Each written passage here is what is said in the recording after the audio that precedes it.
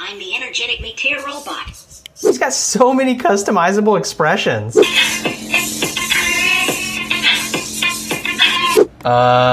Is this thing broken?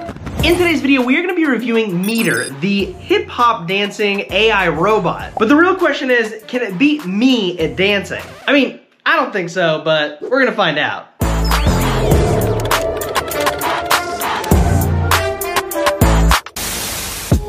All right, let's finally open up Meteer. Oh wow, he is a lot bigger than I thought he'd be. Are there any cords underneath him, or? Oh, they're in the back of his head. Looks like the booklet's back here. All right, so super simple unboxing. You've got Meteer the robot, you've got the cord that he comes with, and then you've got a really short user manual, which I really like. We like it. The weight of Meteer feels pretty good. It feels like a really solid built robot. Now to quickly take you around the robot itself, you've got a touch sensor right up here. You've got the left button right here. You've got the right button over here on the other side of the headphones. Apparently his sunglasses are magnetic. Oh my God, his eyes are terrifying. All right, we're gonna put those back on. You've also got a hat that apparently you can remove if you want to. Oh, my dude is so bald under here. Whew. In the back, you've got a microphone that's gonna be behind the hat. You've got his reset hole, which I really appreciate. Oops, I knocked his sunglasses off. Ah! So back here, you're also gonna have his LED status light. This is also where his speakers are. They're in the back of his headphones. This big button down here is the power button. And then down here in his backpack is his Type-C USB charging port. I love his little straps. I love his entire outfit. It kind of makes me think that he's going through some sort of like Limp Bizkit phase. Keep on rolling, baby. But with that aside, now that we've made our way around the robot, let's turn this guy on. Before we do that though, I'm gonna need to download the app really fast. The setup for Meteer is super simple. You just download the app, open it up, tap on Wi-Fi network configuration, and it'll search for your Meteer robot. Then tap connect, and you'll enter your Wi-Fi password and the robot's serial number. Sweet, okay, now he is connected to my Wi-Fi, and now we're ready to test him out. The first thing I'm gonna show you is the different modes that he has before we get into talking with him and all that. Oh, all right, hold on for a second. All right, so you're gonna press his power button once in the back, and now you're gonna be able to cycle through the modes on either one of the buttons right here. So that's his settings, that is choreography master, that is voice changer, that's just dance, that is Bluetooth mode, and now we're back to voice chat, which is his default mode. Now that I've taken you through all the different modes that he has, let's test each one out. Now the first one is gonna be voice chat, which is what most people are gonna be getting him for. You'll just tap on his head right here and then ask him a question. Present. What are your functions?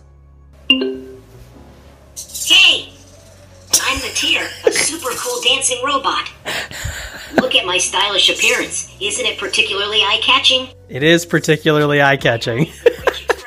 I can interact with you by voice, listen to your voice, and respond to your every word. When the music starts, I can play moving melodies for you to immerse you. Not only that, I can also show unlimited possibilities through programming, and you can give me more unique performances. Obviously, the first thing that I want to test out is his dancing. So we're gonna prompt him, and then we're gonna say, I'm here, yeah. Dance for me.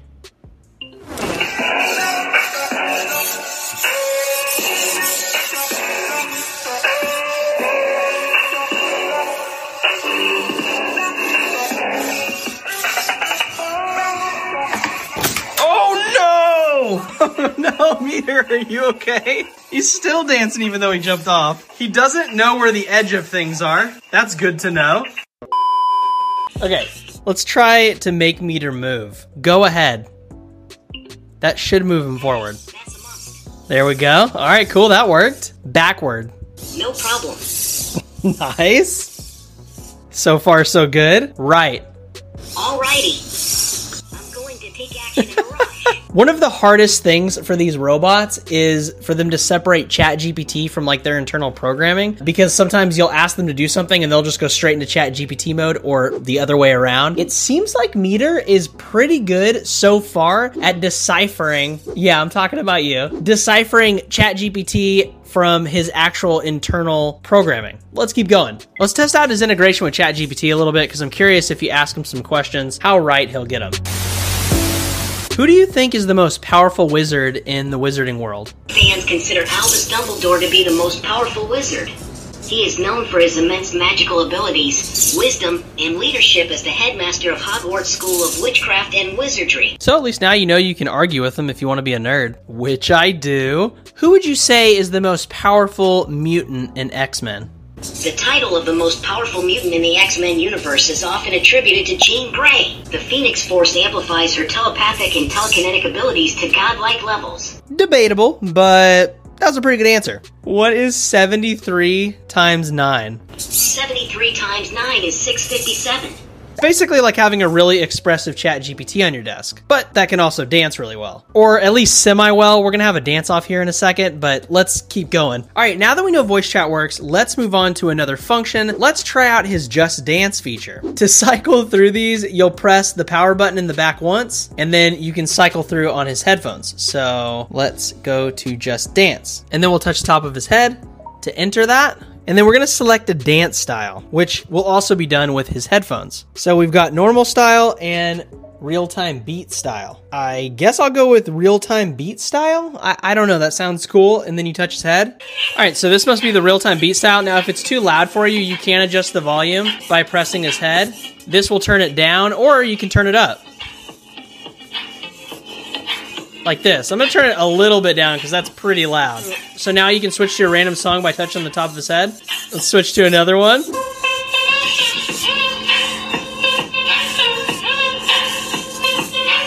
Okay, so these are all real-time beat style. I'm not really sure what that means. If you know, let me know down in the comments. But this is real-time beat style. Let's do one more change.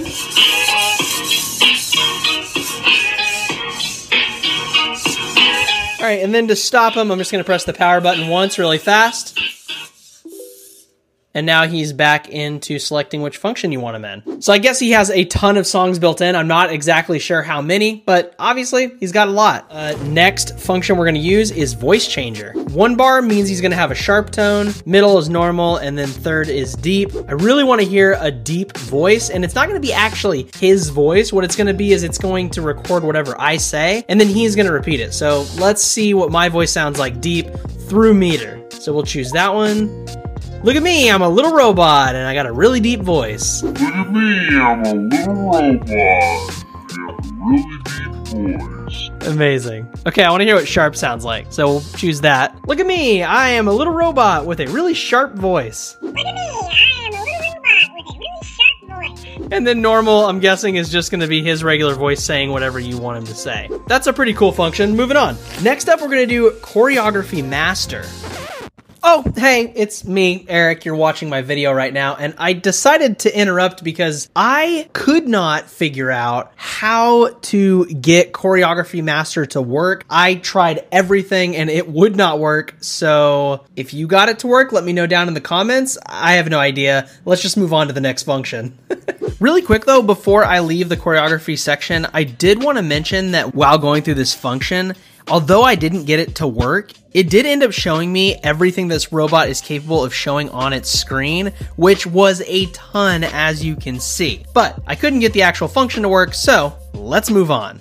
Here, another really important function is going to be the settings. This is where you can really customize your robot. This is going to be your submenu within settings. So basically, you've got your ambient light color that you can control, your volume, your Wi-Fi connection. You can tell what your robot's current battery level is at. Here is the current version that he's on. And then lastly, you can do OTA updates. Now, there is another feature that Meteer has, which is Bluetooth connection. I'm actually recording on my phone right now, so I can't use that, and my GoPro is kind of out of commission right now. But I will say it did work really, really well and almost connected instantly. Basically, Meteer connects to my phone, and my phone plays music through him. He dances to the music. The speakers on him are pretty good. It sounds awesome. But with all that being said, he is a robot that is supposedly supposed to dance and be the best at it, right? Well, let's go test that out right now.